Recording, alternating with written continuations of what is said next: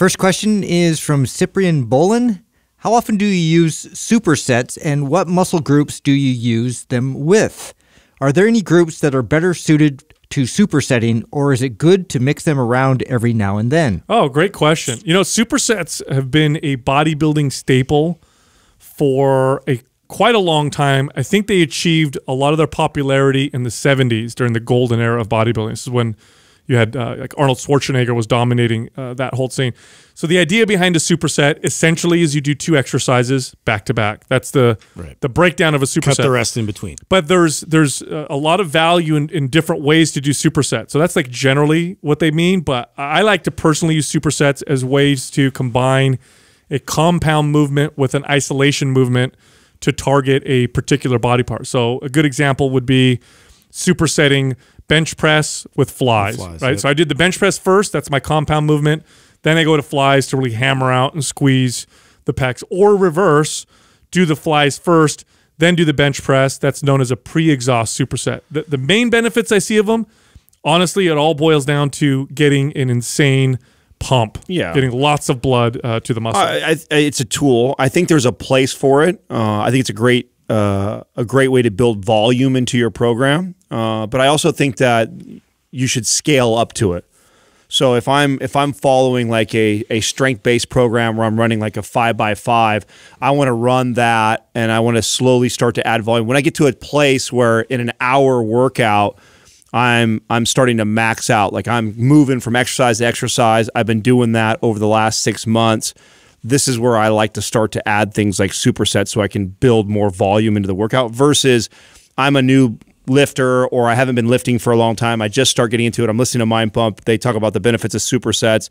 So all of a sudden I'm throwing supersets into my workout. It's an advanced technique. And it lends itself better with hypertrophy training. So, you know, because you're going to fatigue the muscle, you're going to get this massive pump. If I'm strength training in, like I said, like a 5x5 type of block, I see less value in doing supersets. I see more value when I move into the 10 to 15 rep range and I'm chasing the pump, I'm chasing hypertrophy, then it makes more sense to throw supersets into the routine. You can abuse them just like any other thing. I see, this is the bad side, is I've seen people who all they're focused on is hypertrophy. All they're focused on is body sculpting, and that's all their routine consists of. I was guilty of this. It's addictive. Yeah, I was guilty of this, and I think so are a lot of bodybuilders. Yeah, like, so, you won't get results. You won't continuously get results from them. Yeah, and it gives you this artificial feeling that you're getting results because you get a massive pump. Yeah, you get all aired up, and so you think that this is like the go-to every time. I want to walk out of the gym feeling nice and big and puffed up, and you know, it provides that feeling for sure. I've also used it too, like if you want to go like biceps to triceps, or you want to do something like that in terms of not hitting the same muscle group, but now you're hitting opposing muscle groups.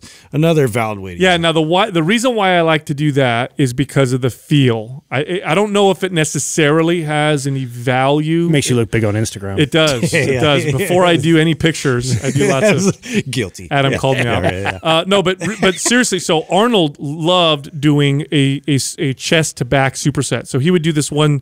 He was famous for it. He would go bench press to pull ups, so lats to chest. Now I don't know if there's necessarily any muscle building benefits, but there's a great feel benefit. And I'll make this argument all day long. The feel you get from your workouts contributes to your progress as well. If I start to enjoy the feeling of my workout and what I'm doing, I'm probably going to have better workouts. I'm probably going to have better focus. Here's the other thing with supersets. They taught me how to prime my body before I even knew what priming was all about. I'll tell you guys a story. When I was a kid working out, one of the hardest body parts for me to feel early on was my lats. It was really hard. I would do pull-ups and I would do rows and I would just get a pump in my biceps and my forearms. And it was really hard for me to feel anything happening in my lats. Part of it was because they were underdeveloped. I was a kid. The other part of it is I had no idea how to connect to them because they're on the back of my body, don't know what they're supposed to feel like. So then I read this book by Mike Menser called Heavy Duty, and he talks about pre-exhaust supersets where you do an isolation movement for a body part, and then you go to a compound movement. And the whole concept of it was you pre-exhaust. For example, we'll use the bench press fly example.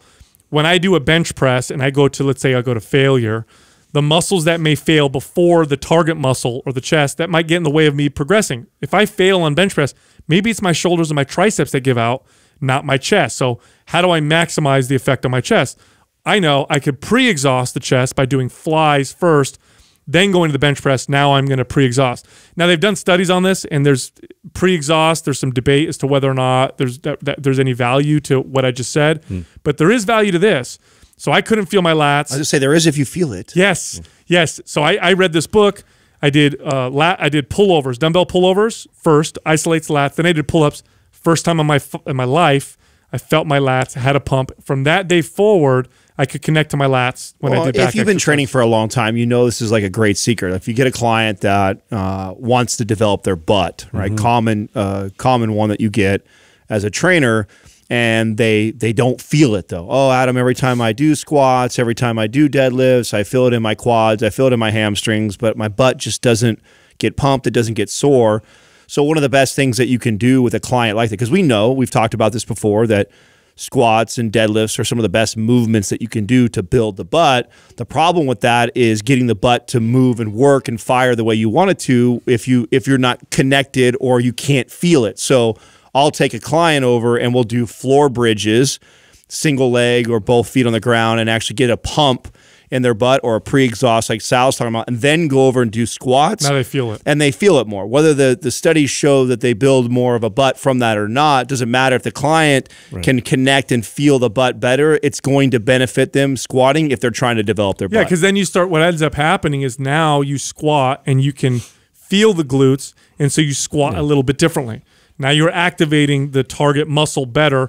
I think that has tremendous value. Unfortunately, the studies that do that, Adam, they don't do them long enough. Yeah. I think you need to follow people for a year with pre-exhaust techniques, and that's when you're going to see. It only makes sense, man. If you gain access now to that pathway, you can recruit, more muscle fibers at that point. Like, there's got to be a way to study and prove the fact that, like, once we actually can highlight and activate, certain muscle groups, like now, like having that access, I can like increase that. Totally. And so where will you find supersets in our programs? You'll find supersets in our body shaping, body building type of routines. The routines that really focus on when you're trying to shape and sculpt and build your body. Aesthetic, split, PED, all have them. Yeah, map split. Map split has lots of supersets towards the end, because typically the way our programs work is there's different phases and different focuses.